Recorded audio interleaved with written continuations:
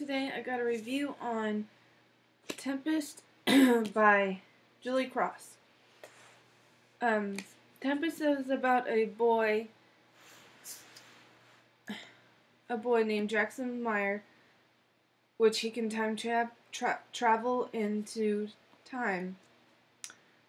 And something bad happens to, he gets attacked by these people, and Holly was shot, his girlfriend, and he gets stuck into 2007, where he meets 2007 Holly, and 2007 Adam, and his 2007 father, which he's stuck there. He has no way of getting back.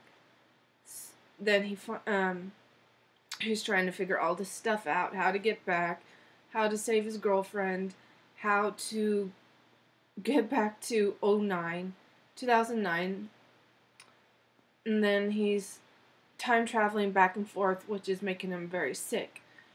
And his twin sister Courtney, he visited her, but she was dying. She wasn't dead, but not yet. But she is, but soon she will be. And he finally meets up with her, and then he tells her everything, and then he gets back, which is time traveling is making him really sick. But anyway, so he's trying to still figure everything out. He's still trying to get back. Then he finally gets back, which they called them EOTs, enemies of time. I think that's what it was called. But Jackson has the tempest gene, which means he can time travel.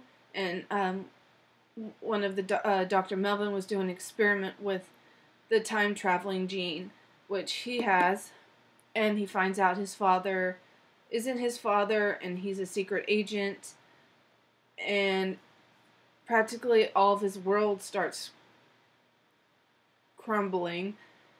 And then the enemy of time meet up with Jackson and Holly and Adam and his father and all the rest of the agents, and it becomes a whole big mess. And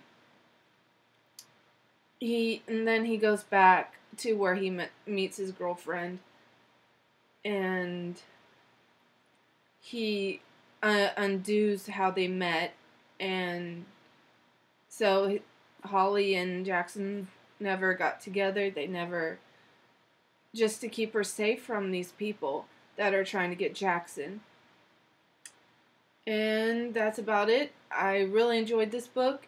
It was really good. I finished it the day before yesterday, but I haven't had time to put a review up. But I finally got it, finished it, and it was really good. I really enjoyed it. It was really, really good. I liked it. I want to read the next one, so gotta get my hands on that one. But I'll talk to you guys soon. Bye.